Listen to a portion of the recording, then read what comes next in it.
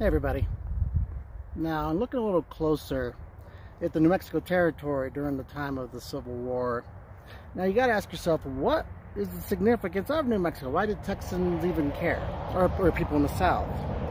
Well, it happened about 20 years earlier during the Mexican-American War, where President Polk pretty much said as a campaign promise that he was going to make sure that California and Texas were going to be part of the Union, basically saying he was going to make sure those parts of the country were taken from Mexico, and all the areas in between, New Mexico being one of them. And so what happened was the American Army went down to Mexico and they won the war. Long story short, there's a lot to it, more than that, of course. And the Mexicans signed over all the territory over here to the United States.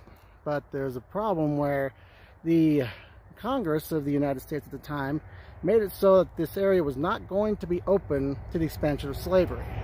Basically, so the slave states would not be able to continue expanding west. They were really hoping to get New Mexico so they'd be able to expand west and make this a slave state, because what they really wanted was a transcontinental railroad for the South, eventually for the Confederacy.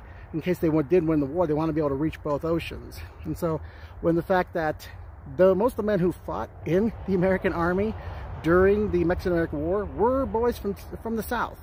Most of the men who fought in there were from the South. Most of the soldiers were, for many different reasons on that. So they took it kind of as a slap in the face when their boys have been the ones who did the fighting and a lot of the dying for that war, just to find out that they weren't welcome with their peculiar institution to live in that area as well.